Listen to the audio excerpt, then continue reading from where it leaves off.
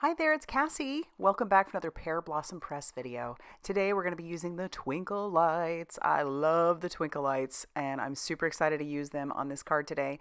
And this is going to be a double interactive, so hang tight, that's why it's a long one. We're going to be using some sentiment stock, love that stuff as well. We've also got a few clear stamps from Fawn. We're using the push here, we're using the To My Fun Guy, which hasn't been released yet. It will be released soon, but I just wanted the sentiments. And then we're using the Happy Mushrooms die along with the Magic Iris Heart add-on because we're making a Magic Iris Shutter card. Yes.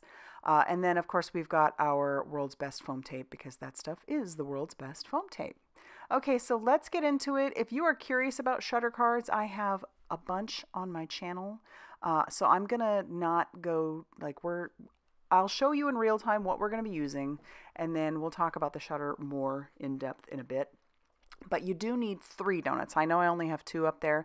You need 3 of these dies, and I'll pull out another one eventually. And then you need all these pieces that I'm going to show you here. You're going to need 3 of these little tab pieces, and then you're going to need 3 of these like hot dog or little balloon animal type images or die cuts as well. And then I also have the pull tab that I've die cut out. The other 2 pieces that you see down below, like the little arrow, those come from a different die, but I'll show you that one. That's the one, the Magic Iris Heart add-on. But yes, see, these are all the pieces that you are going to need, and then we'll go through it. But I am going to double up the speed when we do go through it. If you need something that's a little bit slower, like I said, I have plenty of videos back on my channel that you can go take a look at how to put these things together. So we'll talk about it as we go, but again, if you need something slower, you'll have to head back to the channel.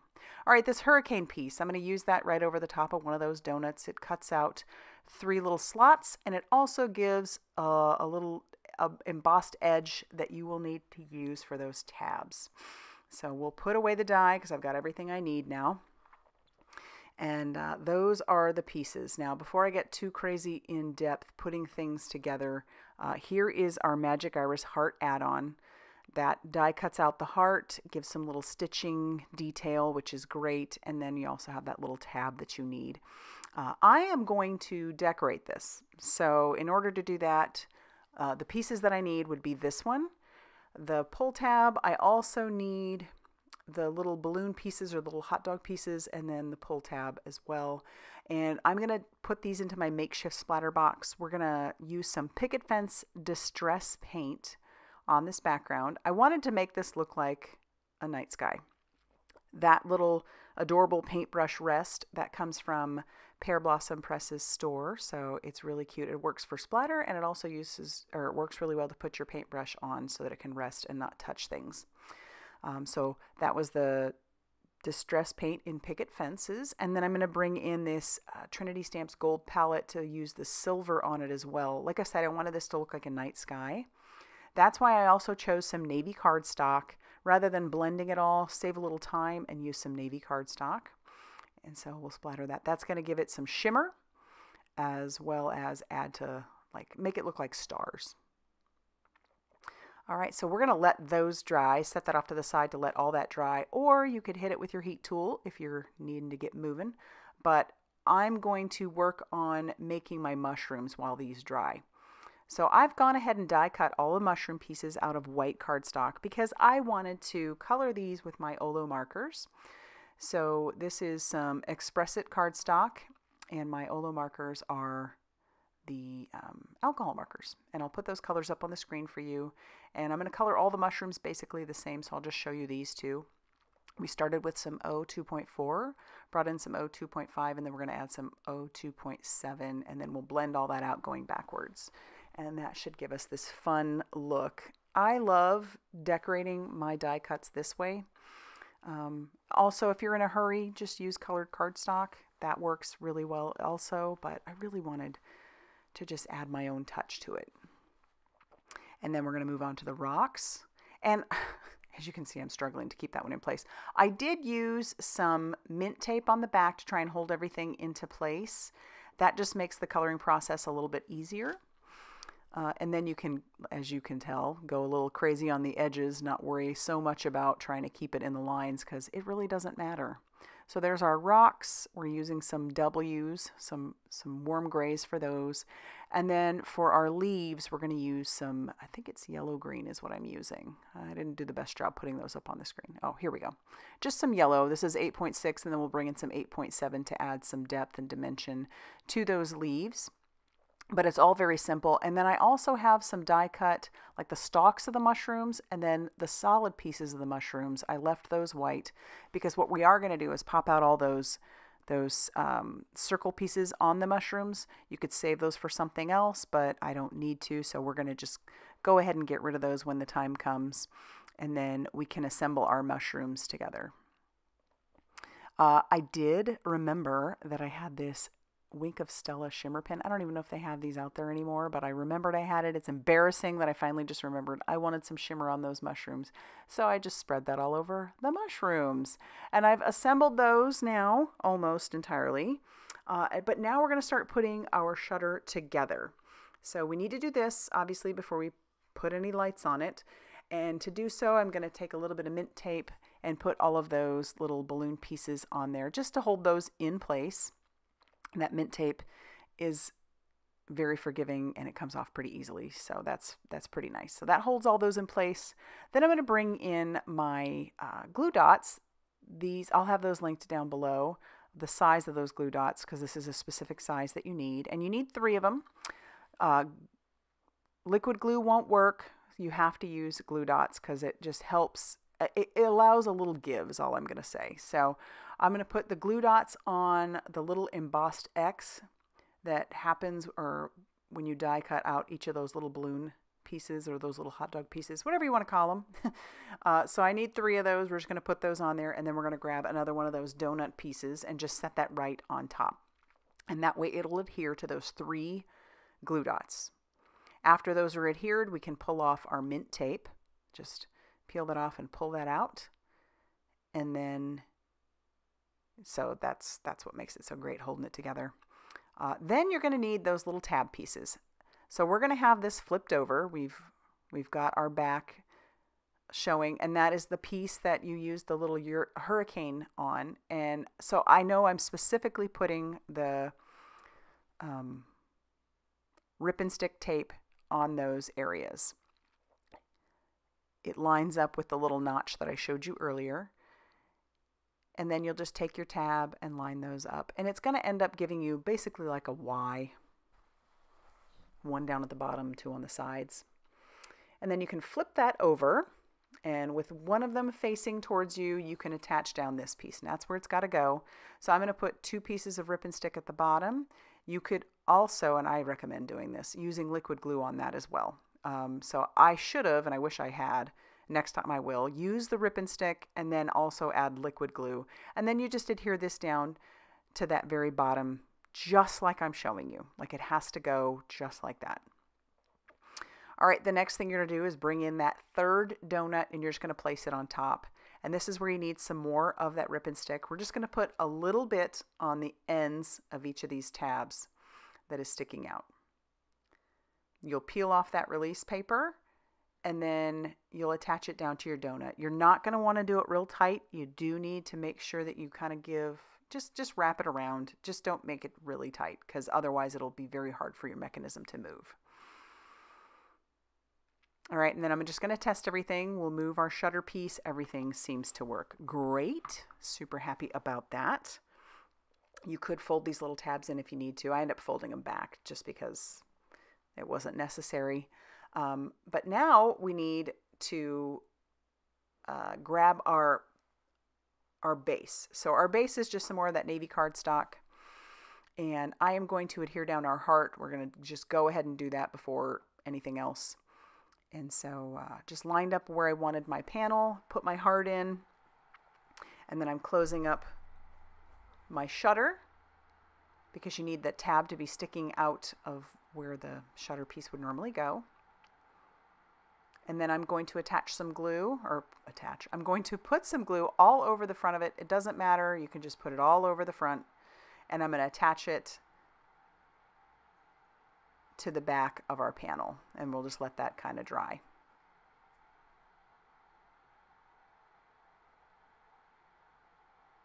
So that works out great. I'll attach down this little piece. You just want to line it up is all you want to do. Make sure that it's the flat edge lines up. And you will, or you might potentially have, which I did, have some of the piece of that shutter hanging off. So I'm just going to trim that down after I adhere the little white arrow. So I die cut this twice, obviously, one out of white and one out of the navy. So now we'll trim down that shutter piece. And I'm always trying to check to make sure that the shutter's working properly. And but next we're going to bring in our twinkle lights. Now it's time for the lights. Super excited. This is a 3-pack. Love that they come in a 3-pack. Super excited about that. And these twinkle lights are fabulous. If you have not tried them, and I'm telling you, you're going to want to. I highly recommend people starting out with a 1 light, and then you work your way up, and then you're just going to be obsessed with all of them, and you're going to want to light up every card you can. That's basically how I have been. So now we're going to just go ahead and assemble everything on the front before we attach our twinkle light. I thought about attaching the twinkle light first, and then I thought, no, we should probably just attach everything to the front, and then we can work with our twinkle light next. So I've got my mushrooms. We're attaching them all on the front. I love how there's that 3D look to them. They look rounded at the top. And I'm just kind of, I don't know, I'm obsessed with anything mushroom. I don't know why. I don't. I have so many mushroom dies and stamps, and it's like I see them and I have to have them all. I don't know why. I love them. And so, yeah, when Lawn Fawn came out with their new mushroom stuff, I had to get my hands on it. Just had to. All right, so we're attaching those down just using some liquid glue. And the reason for using liquid glue and not more foam tape is because we will have to put foam tape on the back of this, and that'll add extra bulk if we added foam tape to the mushrooms as well. Yes, Smiles is going to come in and out to inspect and make sure that everything is to his liking. At least that's what I'm telling myself. It also could be because he wants to be fed or just wants attention. That's Miles for you. He's my needy child. All right, so we've attached down all the pieces there. Now we're going to put the rocks on. I just think the rocks add such a cute little touch to the end. And this die also comes with little faces, so you could add little faces to your mushrooms if you wanted to. It's fun. There's a lot of options. You could do all kinds of colors of mushrooms too. I decided to do the orange because I knew that would just really pop on that navy blue. Red wood as well. And then I'm going to add a few extra dots so we can add those small little rocks.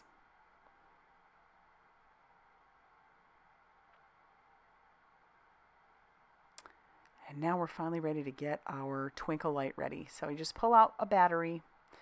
Then you're going to snap apart your twinkle lights. They come like this, super easy. Don't worry about breaking them. I'll put the rest back. I'll put the battery in, just lining up the plus with the plus, and check out the twinkle. I just love it. Oh my goodness. And now the fun part of putting it on the back. So I'm trying to decide where I want my push button, and it works perfectly that this push here, which comes from the Push Here stamp set, will work really well on top of one of the rocks. So I'm just going to ink it up and stamp that down on top of the push, or on top of the rock, and it says push me.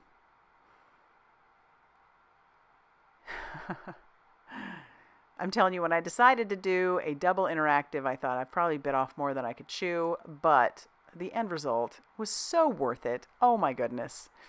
So now I'm peeling off some of that release paper from the Rip and Stick. You definitely want to use that on the back of your mechanism just to attach it down.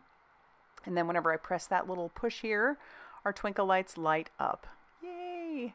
And now I have to decide where I want the twinkle lights to pop through. So I'm going to use my pickup stick, and I'm going to poke some holes, 3 holes where I want those lights to shine through, trying to avoid obviously wherever the shutter itself is. And then to attach these down, I'm going to use some just clear Scotch tape. This stuff is great. It's easy to tear, And so I'm just going to attach it right over the top of each of those lights. I'm not so worried right now about where the wires are going to be.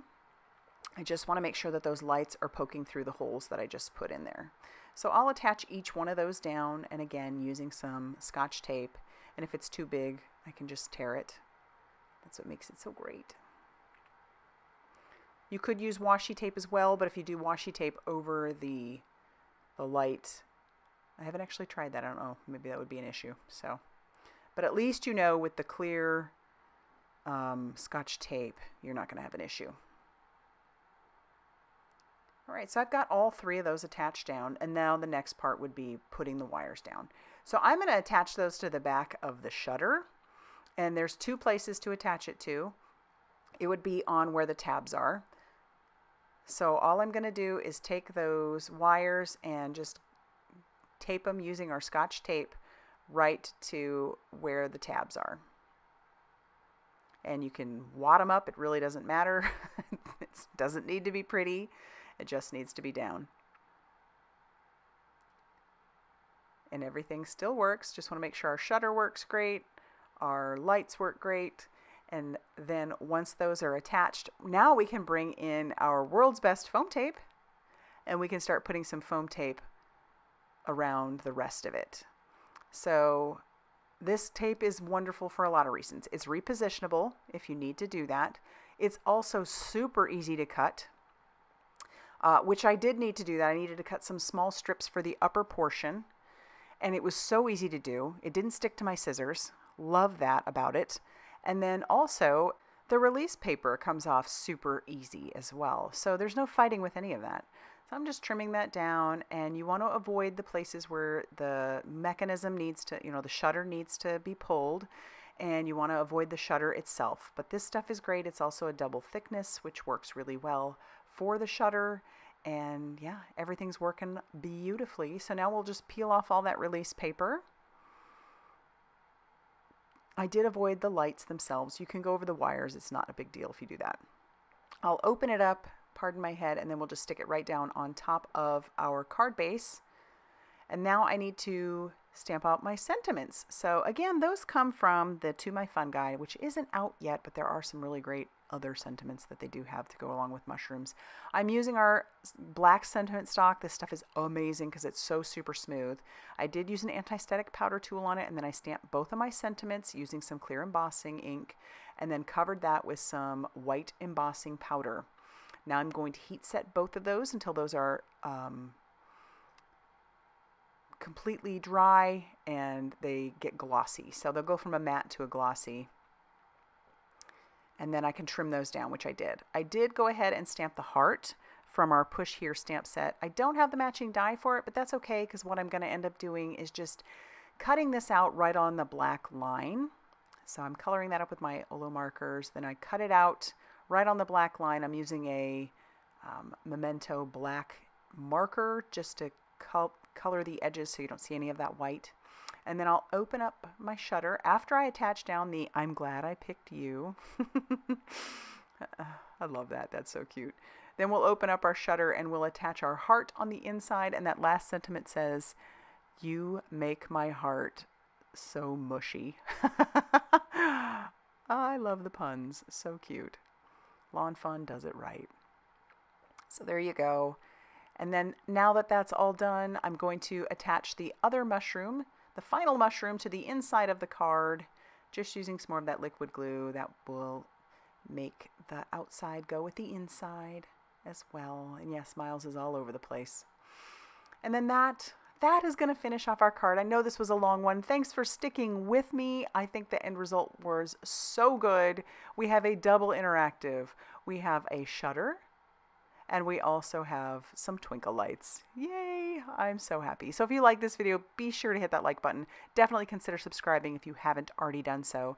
And be sure to check out all that Pearblossom Press has going on over on their blog, Facebook page, and Instagram for more crafty inspiration. Thanks for stopping by, and we'll see you soon.